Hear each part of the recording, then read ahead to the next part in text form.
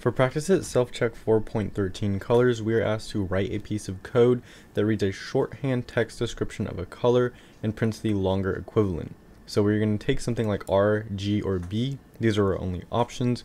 We are going to use an else if, else if, and an else statement to go through these. And also if there is an incorrect output or an unknown color, we are going to print it out here. So we'll need an else statement to handle this.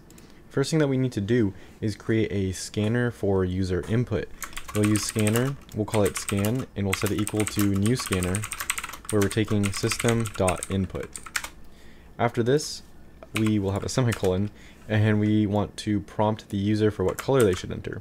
So we'll do this in a system.out.print statement. In here, we will have our print, what color do you want? After this, we need to store it in something.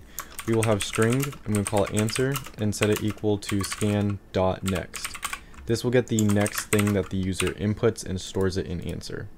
We need to compare this to R, G, B, and else. So we will have our if statement.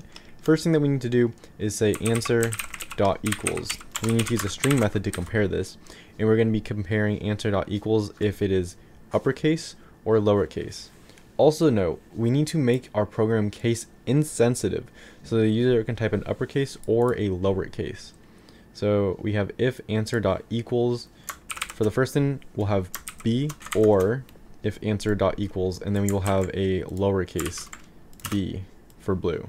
That way it's insensitive. In here, we will then print out the color they have chosen. So we will have a system.out.print statement, and in here, we will have you have chosen, and then the color, which is blue, then a period. So this finishes off the part for our blue. Now we are going to look for our green. So we'll have another else if statement. We'll have else if answer.equals uppercase G or lowercase g, you have chosen green. We are going to have the same thing here, except for red, where you have an R here, and they have chosen red. After this, we need an else statement for invalid input, and inside of our else statement, we're going to have a system.out.print line.